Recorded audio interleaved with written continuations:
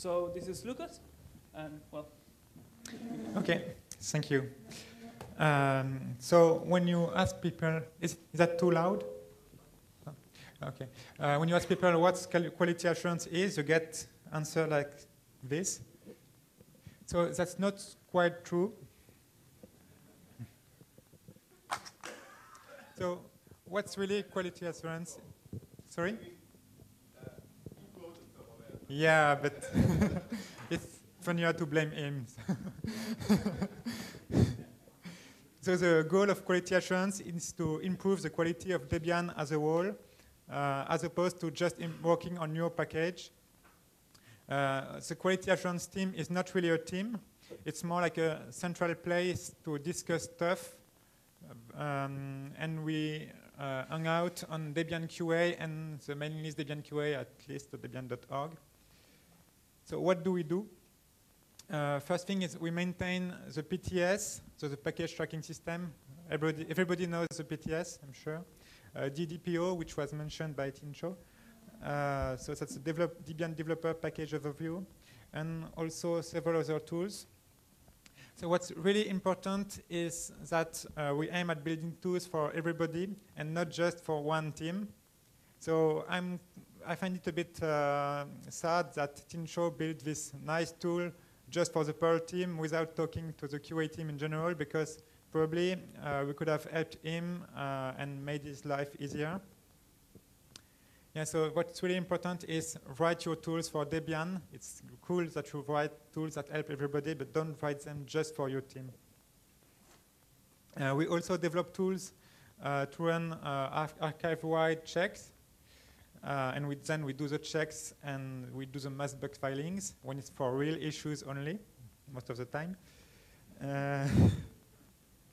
The advantage of talking to the QA people about that is that usually those people are more experienced about running such tests, so you don't start filing bugs about things that are not real issues. So that acts as a filter. One other part of what we do is that we take care of orphaned and neglected packages. We are supposed to maintain the orphaned packages. Everybody knows what an orphaned package is? Okay. And we also have a sub-team that tracks inactive maintainers. So that's missing MIA, so missing in action team. So I'm just, when I submitted the talk, it was supposed to be a BOF, so I'm just going to present a few new things that you might not know yet. And then we can, then the goal is really to chat about QA. So the first thing I wanted to talk about is Bapase. The problem is that there are many packages that are neglected in Debian, and it's difficult to determine which are those packages amongst the 10,000 packages that we have. So the idea is simply to import different informations about packages in the same script, and then build a table that uses a scoring system, like a spam scoring system, to detect which package is really suspicious and should be looked into. And another part of the tool is that it allows you to say, at this time I took this action, and for example, if you filed a bug saying this package looks neglected, should it be orphaned? Then the tool reminds you 30 days after that no, you should orphan the package. So that just allows to keep track of what you are doing and to process many packages at the same time. If you have questions about that, don't hesitate to ask. So yeah, examples of searches that we have are packages which are very buggy, so with many bugs, or neglected and useless, or orphaned. And we use different information, such as the number, the cool stuff that is not done elsewhere, I think, is the number of NMUs that the package had. Because a package which was already NMU'd 4 or 5 times, is very likely to be totally neglected by his maintainer. Something else that's new and not totally working yet, but we are really close to getting it in production state. It's the Ultimate Debian Database, or UDD. So it's a Google Summer of Code project. The student is Christian von Essen. It's a German guy. I commentor it with Stefano Zacchiroli or something like that, Zach, and Mark Bruckschmidt. Was that right? Yeah, Zach is fine. Okay. And the goal is actually similar to what I just presented about Bapase. The goal is to gather a lot of existing data on Debian in the same SQL database. So then you can run cool SQL queries combining lots of different data sources, which is not at all possible at the moment. So for example, you can get a list of really critical bugs sorted by popcorn, or the list of maintainers, including co-maintainers. Was a problem? No? Oh, that's a list of maintainers or co-maintainers with the most bugs. So the current status is that we have a lot of data sources already imported on a regular basis. So either using cron tabs that runs frequently, or the updates of the packages and sources file are triggered by SSH. So it's really fresh data. And we imported the packages and sources file for Debian and Ubuntu, the popularity contest for Debian and Ubuntu. Why Ubuntu? Simply because we want to be able to run queries such as packages which are popular in Ubuntu but are not packaged in Debian. We also imported testing migrations. So we know when a package last migrated, how long has it been trying to migrate. The history of uploads, so we know when packages were uploaded, by whom. The bugs, everything from the BTS, only the summary for each bug, not the bug log. Of the list of orphaned packages, Lintian and Carnivore. So that's everything listed here works, but it's really easy to import other stuff. Philip Kent said this morning that he will work on importing when I build. So currently this runs on udd.debian.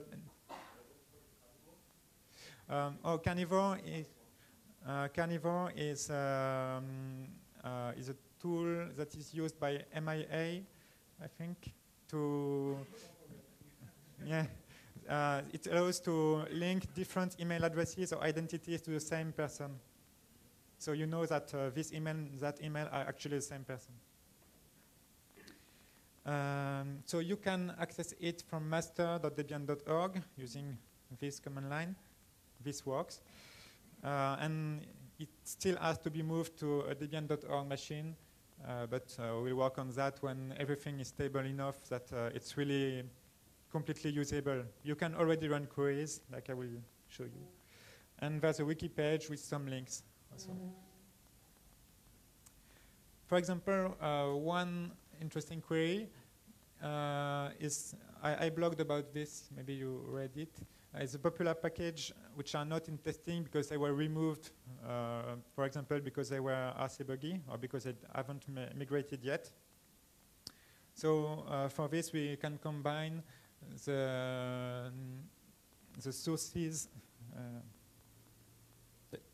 the sources table and the popcorn by source package table. Because popcorn usually normally use binary package, but we have a table with popcorn for source package using the max number of installation over all the binary package of each source package. Which I just lost my screen. So those are the results. So you can, and this kind of things is really hard to do currently without UDD. Another query, the most popular orphaned packages. So we have a table called orphaned packages that has the list of orphaned packages with a type field, which is whether the package is currently orphaned or ITA'd. So someone intends to adopt it. And then, so again, you can link it with the PubCon source tables to get a list of popular orphaned packages. So here are the results. So the most popular ones were ITA'd, but that's still, I think imlib is going to be removed. Well, oh yeah. So Mark Bushmeat is not at DebConf. Mark Bushmeat feels bored, so he wrote SQL queries. I tried to format it cleanly on the slide, but I gave up. So this gives the maintainers with the most lintian errors, and the winner is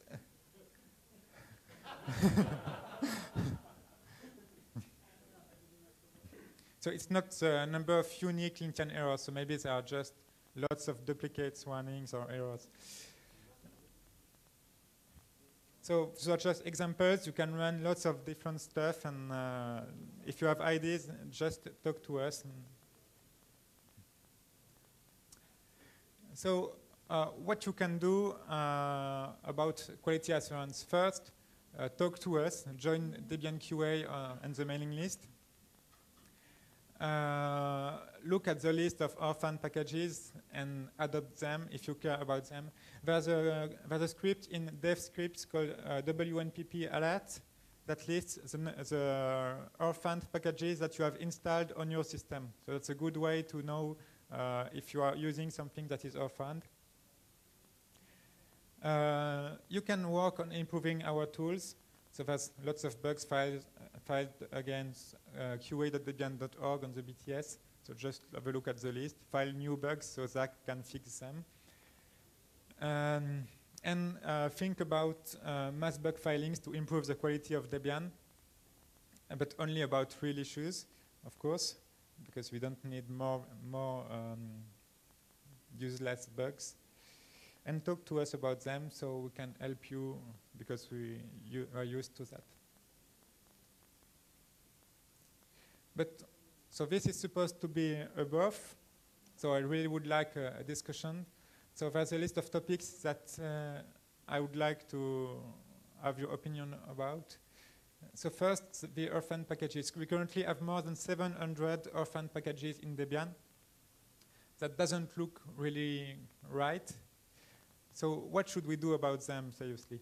Because I don't think that we can just continue to ignore them. Well, we could just do as if they didn't exist. And well, we could aggressively remove them.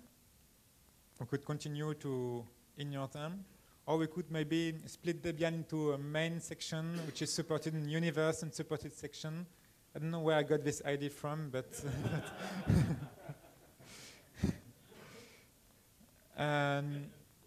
something else that we could discuss that you might have questions about is status of MIA, so the mission in action team that tracks inactive maintainers.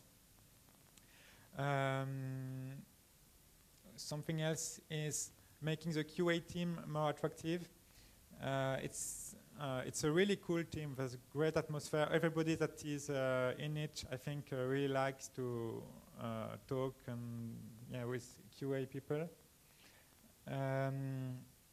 Maybe we could integrate this into NM, like Andreas.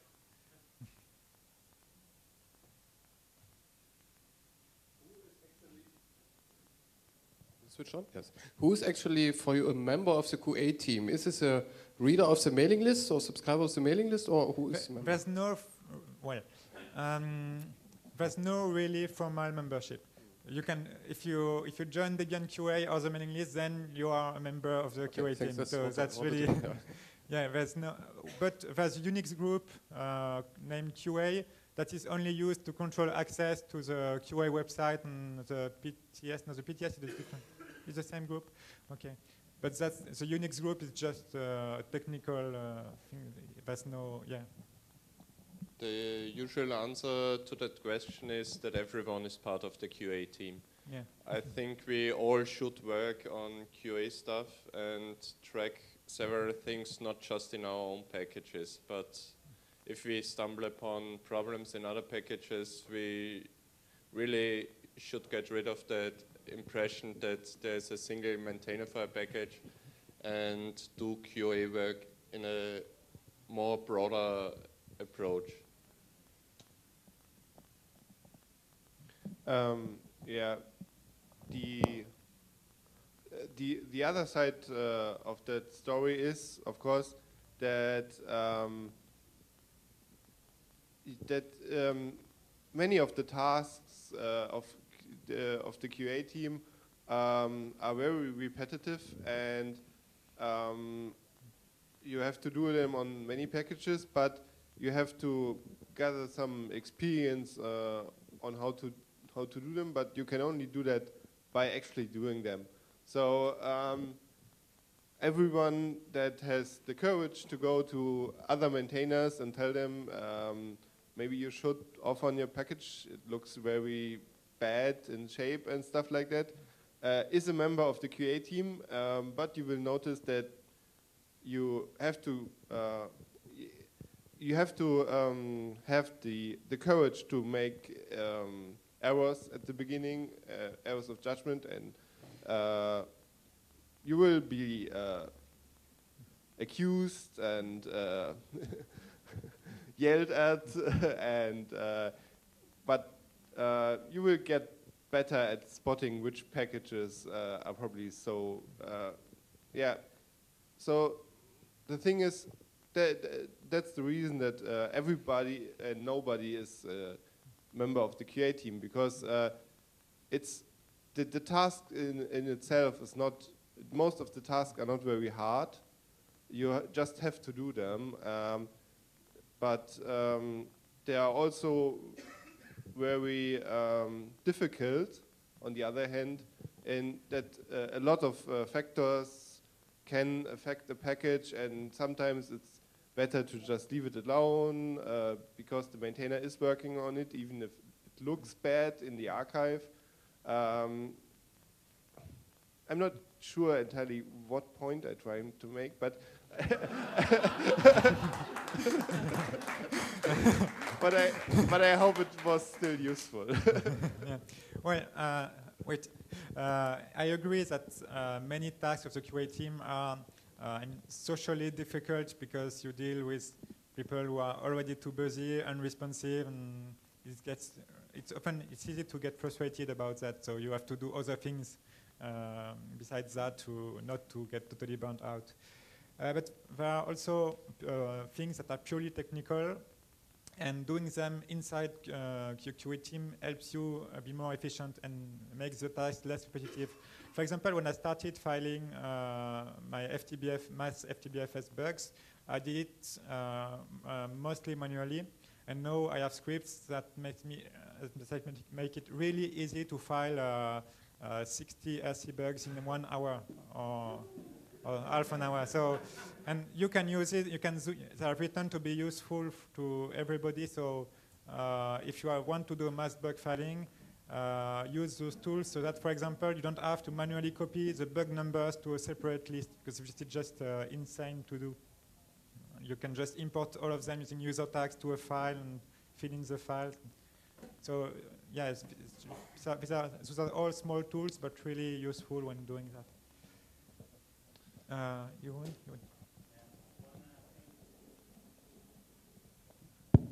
Well, sound working? Okay.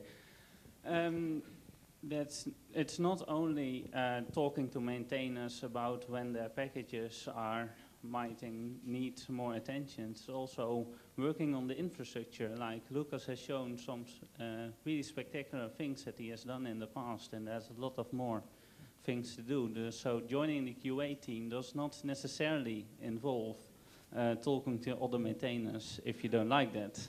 It's more like you do need to talk, of course, with your fellow QA members or with whoever is working on several tools to enable maintainers for themselves to work on the packages better. If there's more tools so that maintainers can see what the state of their package is and what would be the best investments of working on their packages, that is also QA. And the point that Frank was going to make was, of course, that alcohol hurts your brain.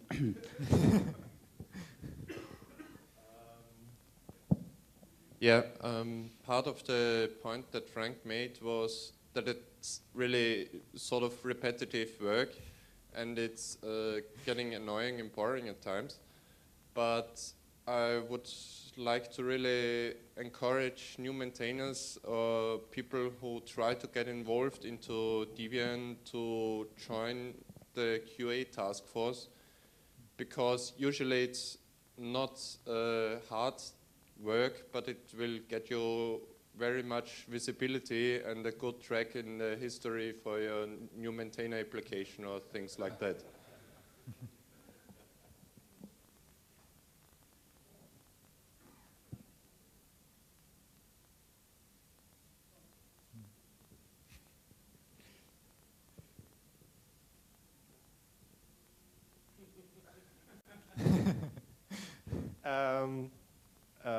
Yeah, I wanted to come back to the first point on the slide, the orphaned packages.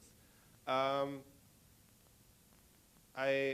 really think we need to get more aggressive in removing them. I mean, we have got more aggressive over the last few years, but it's still a very slow and tedious process. But I mean, there's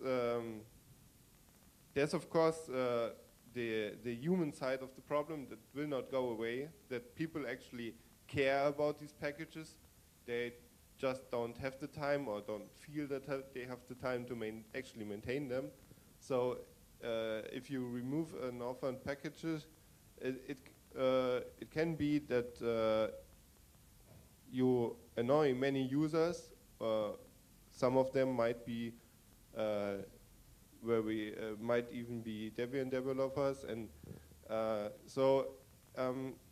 but it is just an unmanageable task at the moment. So it can't continue like that, and I think the sooner people realize that, the sooner they will stop complaining when we remove packages. And I mean, there are many tools out there so that if you really care about the package, you can resurrect it. I mean, you have the versions in the stable release it if it was ever released, and you have things like snapshot, Debian.net, and hopefully at some point in the near or not so near future that will become an official Debian service that would make it easier to justify removing packages, because they would still be available. At the moment, we only have this morgue on FTP master, but it's a bit difficult to get there and stuff like that. So I think having snapshot Debian.net being an official service would make life easier for tasks that involve removing packages, because we can just say, if you want to resurrect it, it's all there, just download it and upload it as maintainer. But the current situation just doesn't work. What sort of threshold are we going to put on for that sort of thing? Are we just going to say that the orphan packages with the most bugs, the lowest popcorn score, just get dropped at every release? Well, problem is that orphan packages sometimes have reverse dependencies, and you can't just remove them without breaking maintained packages elsewhere. So it's really a tricky problem. But yeah, starting by not releasing all orphaned packages without reverse dependencies, which have been orphaned for a long time and have low popcorn. Historically, it's always been the at least one of the maintainers of the reverse dependencies who's had to take on the orphan package. I know Thomas had to do that with GNU Cache. He took on a long list of reverse dependencies just to maintain GNU Cache itself. It's a big burden for those who have to use it, but equally it's an incentive to see whether there's better code that they can convince upstream to use. Yeah, but someone has to do that, so someone has to maintain them. So.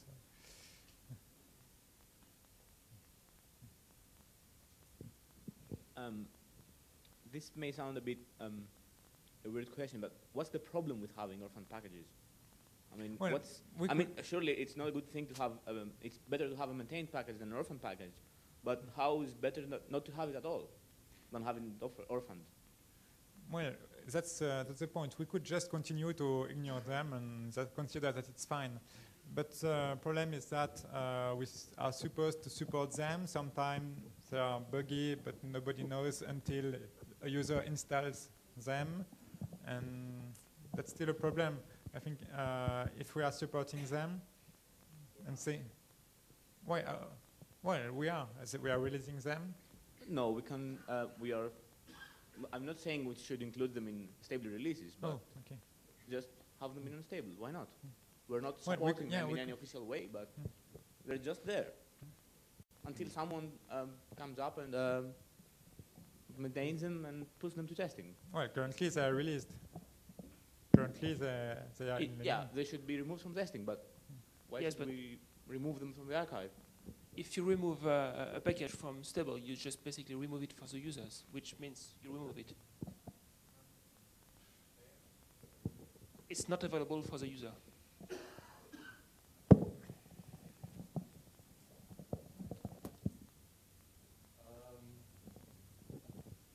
There has been raised a valid point on IRC discussion channel about that popcorn stats shouldn't be the only criteria for these packages, especially for some corner cases like accessibility or other special areas with special impact. You won't get ever any great popcorn stats for that, but that doesn't mean that those packages aren't important. Especially with respect to accessibility, they are very important to some specific users. And it's hard to get people, it's very few people really interested in those because they probably need it themselves. And it's hard to get people involved into working on those, unfortunately. So just popcorn stats shouldn't be the only criteria to kick packages out. Yeah, sure, but well, it doesn't. It's really politically incorrect to say that you can't value accessibility more than science, for example. And if people care about science and people don't care about accessibility, that's life, and maybe yeah, that's another social issue to address. And I'm not sure that the right way to address it is just to make as if those packages were maintained when they are not.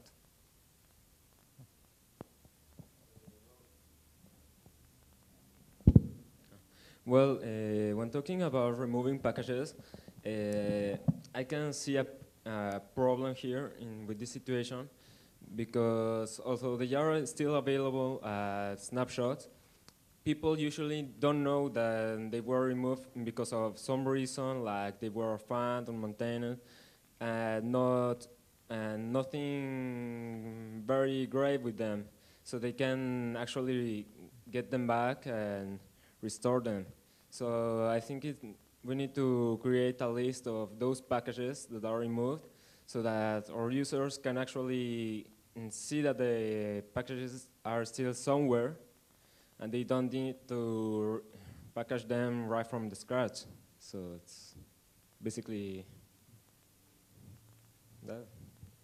Actually, no, if you are subscribed to the PTS, you receive a mail when the removal of a package is requested. So if a user is subscribed to a package that he cares about, he knows about it. I think he meant that if you want to package a software, that you have an easy way to look if it was ever packaged before, and so that you can actually resurrect it. At the moment, it's you have to go to you can first check if it was ever in a stable release, and then you have to check whether a snapshot maybe has it from some testing or unstable version. but it's not very trivial. So actually, I think that the PTS lists packages that were ever in Debian. no, no, only that are currently somewhere in the archive. No.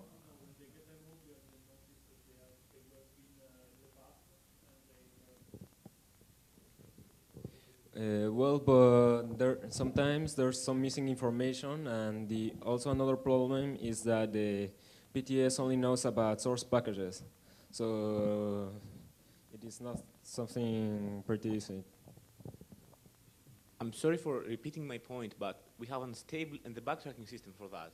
Just leave them there. We have the backtracking system, and if someone wants to work on the package and make it to fit for stable release, then he can look at the backtracking system and fix the RC bugs and take care of the package. Yeah, but then you run into problems like people not caring about releasing Debian, and that's another issue, because lots of people are just happy with using unstable, so they will never work on getting them into testing or into a stable release. In that case, what does it hurt to have it there?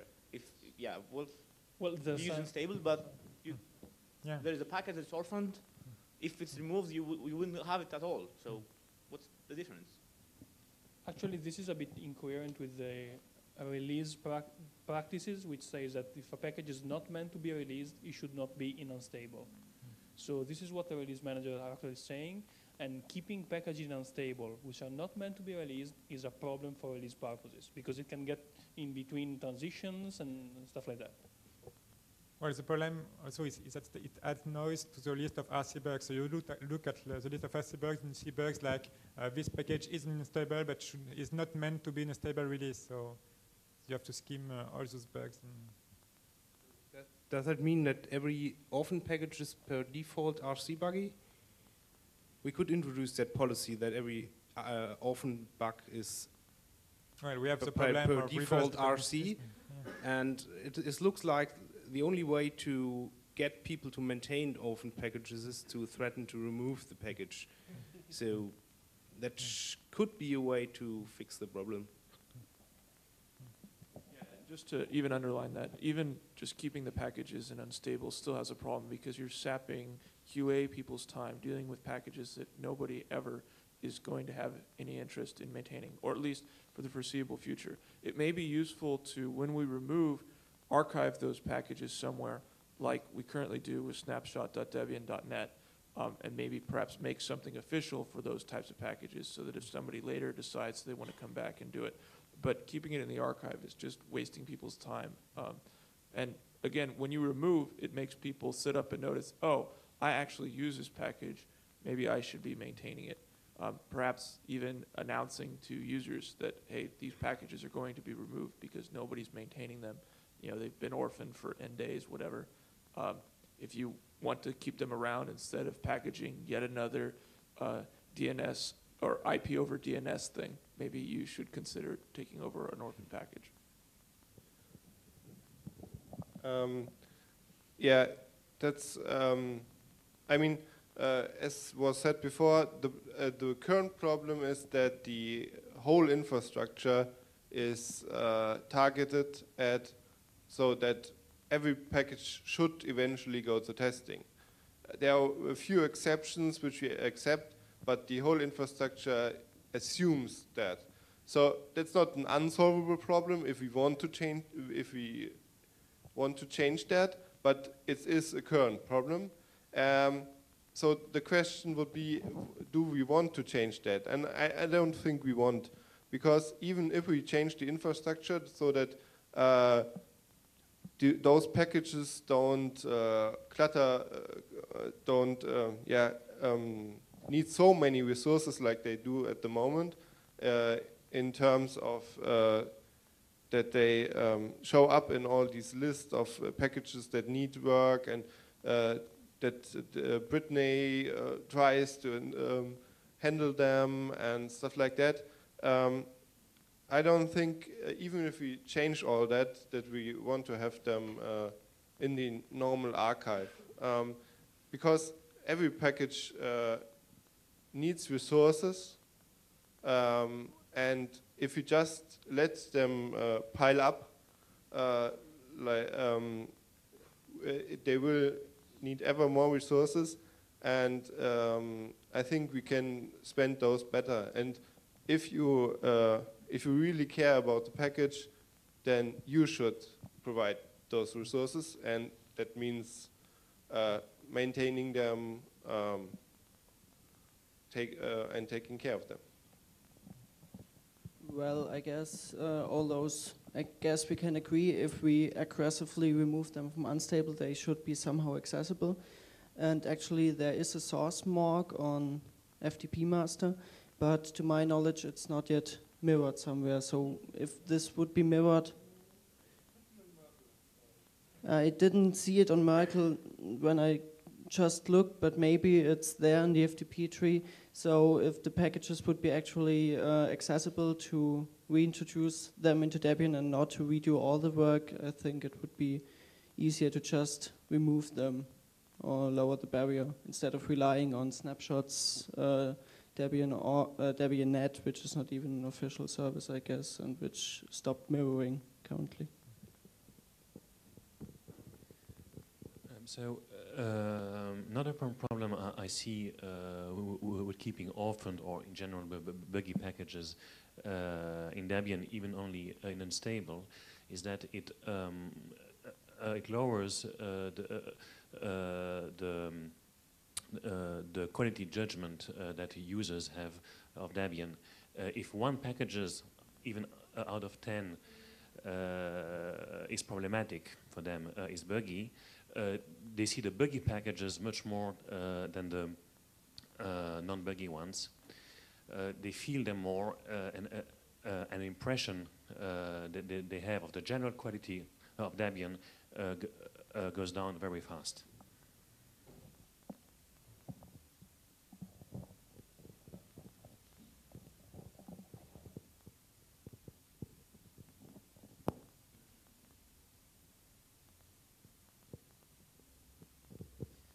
Well, in some idea, well, another way around is to, for example, keep all the orphaned packages out of testing, and during the release cycle, one can try to adopt them, or well, either adopt them, release them, or decide or try to decide whether in that package really should be unstable or not, but make sure and then unblock the package, and so it can enrich testing and be prepared for the release. That way we could remove several packages, reduce the workload, and in the same way keep the packages around for some time so that they can still be adopted or whatever.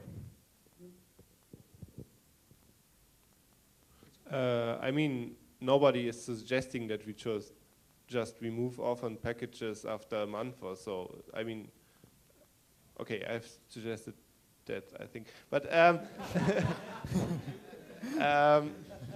but it were special cases. I mean, it is important to find the balance between keeping them long enough so that potential adopters can notice them, and keeping them short enough so that they don't cause too much work for the QA team. But it is my experience that successful ITAs are very fast, and everything that is a bit slow, and most of the ITAs that are just a little bit slower, like more than a week or so, never get anywhere. I mean, there are exceptions for some packages that need really much work or that need a new upstream version that's completely different, stuff like that. But you can see if you look, if a package is orphaned, there's two general ways how it goes. The one way is there's an ITA in less than 24 hours and upload in less than a week. And then there's the other case where it just drags on and drags on, and maybe there are ITAs from some people that don't that aren't Debian developers, and then nothing becomes of that and stuff like that. But most packages can be classified as one of those two cases. So we shouldn't wait too long, I think, because it doesn't actually help the package to be adopted.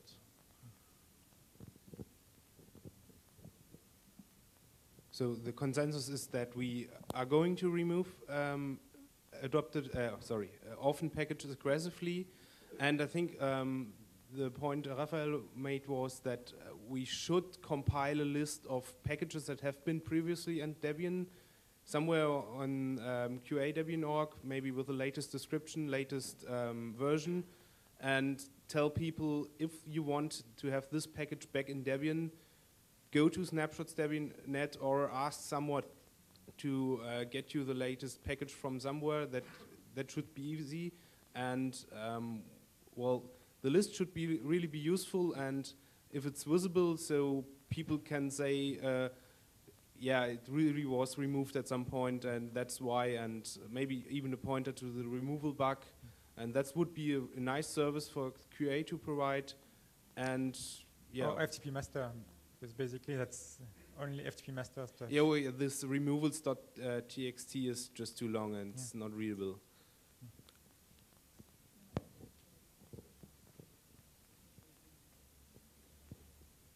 So I really like the idea of making a policy of making an orphan package marked as RC buggy. And I think that will resolve a lot of problems, right? It will preclude from propagating to testing. And if it affects the reverse dependencies, then it's up to the person who is maintaining the reverse dependent packages to fix it or find an alternative solution. And that actually, you know, then it doesn't matter if it drags for a long time and it's sitting and unstable, it will never propagate to testing until its status changes, right? I was actually, I don't know, if people want to further discuss the orphaned issue, I was more planning to talk about UDD. I think it's a very good idea. What I started just thinking about it, and potential uses, I don't know how much of a package metadata you are importing, but it seems like by importing all metadata, you can come up with very exciting new checks. Like right now, Lintian, as I understand it, does only static checks, but you could do dynamic checks. For example, you could, if you import information about what files are in the package, you could check for duplicate files, or you could check that the version which people are building, the library version people are building against, is actually available and unstable, eliminating cases like people building in a dirty root or something like that. You could probably even do an automated check for the cases where there is a freeze in effect and people would be warned to not upload this stuff right now, linking against the particular library version and things like that. So are you doing it, or is it something you're planning to do? It's a Google Sum of Code project that started 2 months ago. So it was a bit hidden currently, not really public.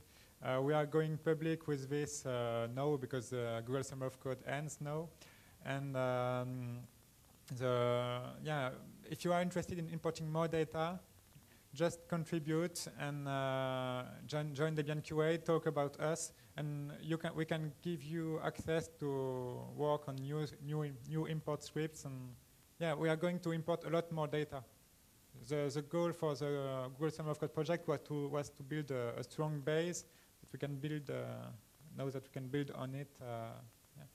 For example, Raphael discussed with Raphael the idea of using UDD for DHS, the Debian Watch checking system, because we could import some files from each package into the DB, like Debian Watch or Debian changelog, and then have a look at those files automatically. So you won't need any file backend for DHS anymore, basically.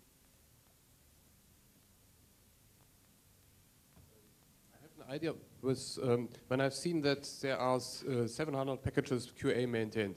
You as a maintainer will not browse this list regularly. But if there would be a very simple tool that just scans the list of packages which are installed on your computer, your server, whatever, and sends you a monthly email that you are using package A, B, C, which are not... Oh. I'm very sorry. Yeah.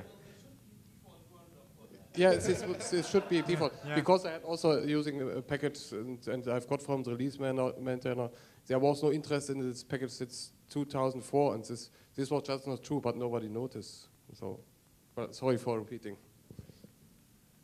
There was mentioned that packages that get removed will put into some snapshot archive, and people have the possibility to revive it from there.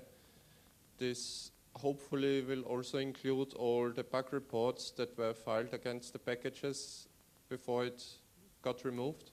Well, the bug reports are archived and could be unarchived. Yes, if but, needed. But it should be linked with that information so that people will be made aware when they revive the packages.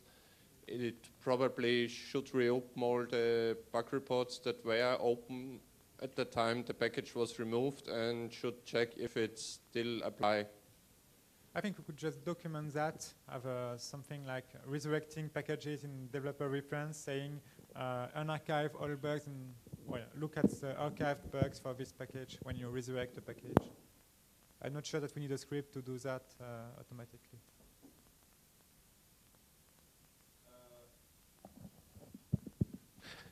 Yeah. In the interest of not duplicating work, we should probably talk a bit about, now that we have Jeroen here, how to use the stuff that he wrote in Mole with the UDD, because I think for some of the imports, for data that requires a lot of work to import, like these like file contents and stuff like that, it would be very useful to use the Mole stuff, because it is actually designed to do that, and we could then import the data from Mole and not directly, so that we can reuse that code. And me and Christoph Berg have looked a bit at it and are getting familiar with it, so that Mole doesn't have a single maintainer anymore, so that we can hopefully improve it in the future. Well, I don't know what other things, but why don't we schedule another talk or a meeting, actually, so that we can continue talking about all these topics, because now that we have still 5 more minutes, well, we won't finish anything. So I don't know if we can use the other room or what. Well, not right now. Okay, I take care of that, of asking for another slot. Even if we don't use it for 1 hour, it doesn't matter. Mayan? We haven't talked about MIA maintainers yet. Yeah. Do we think we have a problem there? I'm not really familiar with MIA, so I'm not sure how well it works, how well incoming mails get processed. And, I don't know. Well, there's 2 sides of the issue. One side is processing the known cases, and on the other hand, I have the impression that we have lots and lots of maintainers who just maintain one single package, which in some cases doesn't need another upload, but in some cases could use another upload. And do we have too many maintainers? Is that a problem? Do you want it like that, or what's the general impression there? I agree that we have quite a lot of maintainers that only maintain one package, and usually it's really painful to deal with them, because sometimes they are active. I mean, they answer to emails when you mail them, but they don't do anything about their package, and they think that it's okay, and they are not aware of Debian policies. They just do it in their corner, and that's really, well, on one hand, it's nice to have them participate in Debian. On the other hand, it's difficult to deal with. So that's a complex issue, I think. And I'm not saying at all that it's a problem for people just maintaining a single package. It's just that it's a lot harder to actually tell if they are active or not. If they're, if someone has 10 packages or more, it's very easy to tell if they are active or not just by looking at the bug counts or so. But yeah, for MIA stuff, it's probably always welcome if someone more is working on pinging maintainers and asking them what they are going to do. Actually, maybe we could make a difference between maintainers that maintain a lot of packages and maintainers that just maintain 1 or 2 packages. Because if they just maintain 1 or 2 packages, then we can orphan them using Bapase, for example. We don't need to go through the MIA process for them, because it's easier to just say, okay, this package looks neglected. I will orphan it in 30 days if you don't fix the problems. Yeah.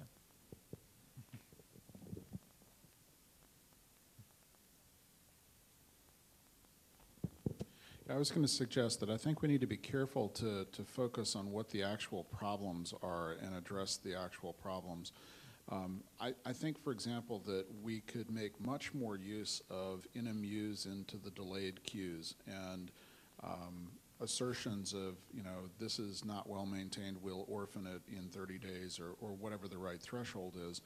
Because I think sometimes we have people who are actually, you know, reasonably engaged and are good people, and we don't really want to drive them away from the project, but we shouldn't allow their periods of inactivity or their attention to other things instead of that package to keep us from fixing the package.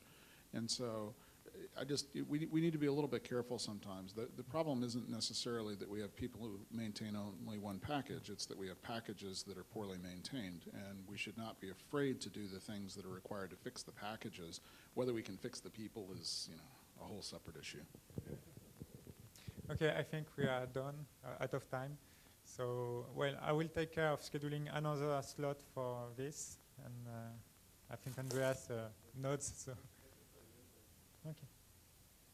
Thank you.